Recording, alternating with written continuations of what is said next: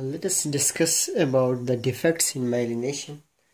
As we discussed in our previous lecture, what are the myelination and how they conduct nerve impulse. So let us begin the two pathological conditions which are arises due to the defect in myelination. So if this defect in myelination is occurred in peripheral nervous system,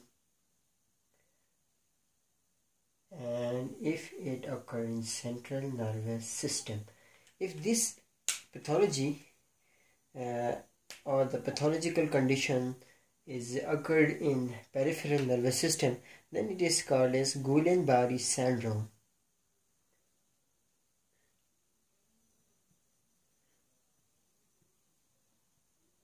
Guillain-Barré syndrome.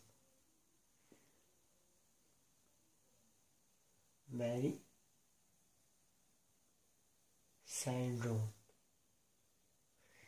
And if these pathological condition is occurred in central nervous system, then it is called as multiple sclerosis. Multiple sclerosis. Sclerosis means hardening. So hardening of neuron means that its conductivity, process of conduction become decreased, and it is stiff to the conduction system impulses. So for example, made here a neuron, and this is the axon transfer section, both in central nervous system and in peripheral nervous system, and this is covered with myelinated sheath. If this myelination is degenerated due to any disease,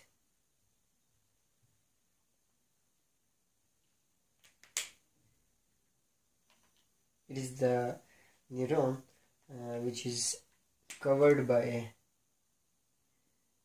myelin sheath,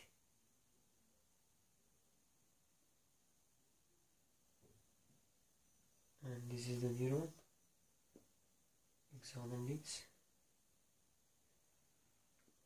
So in this neuron, what happened, as we discussed, that the electrical impulse move in this fashion, node of Ranvier to node of Ranvier, and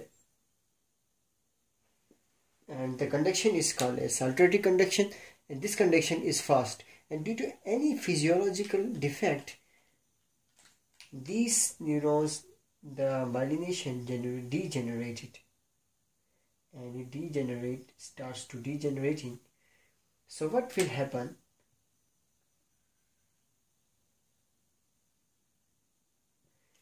The conduction becomes slow down.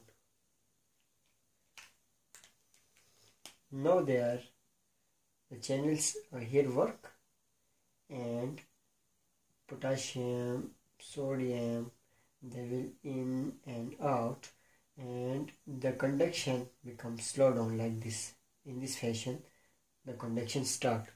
So the defect leads to slow in conduction.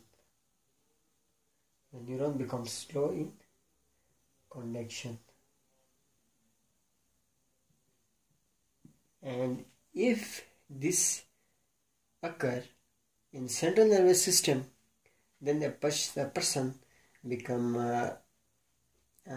unable to respond rapidly. So their responding power become low down, and maybe if this neuron is conducting the message for the movement of the muscles and for the movement of the body, then what happen? Then the movement of a specific portion of the body which are provided by the myelinated neurons, they become low down, and the coordination system become slow down, and they are not work with a fast fashion. So this is the defect So if the neurons, that is the pain receptors, that is fast pain receptors, that is the fast pain receptors here, that is alpha neurons. If they are become unmyelinated, so they are senseless, become senseless to feel the pain, and they will not conduct the pain rapidly to the central nervous system, and this maybe causes the damage of the tissues. For example, if your hand is cut by something, or it is touched to the heart or rot, and these neurons which are myelinated in the beginning, the pain there, they feel the pain, and they become unmyelinated, so they become senseless to feel the pain, and the burning causes, that is the hot rod, will damage your tissues more, because our neurons do not work well due to this myelination. So myelination is very important and very necessary for the proper conduction of the impulses to the central nervous system and from the central nervous system. So if the defect is caused here in the peripheral nervous system, it is called as Guillain-Barré syndrome, and it is in the central nervous system, then it will cause called as multiple sclerosis. So all this thing about the myelination and unmyelination, it's not so difficult. Hope you understand.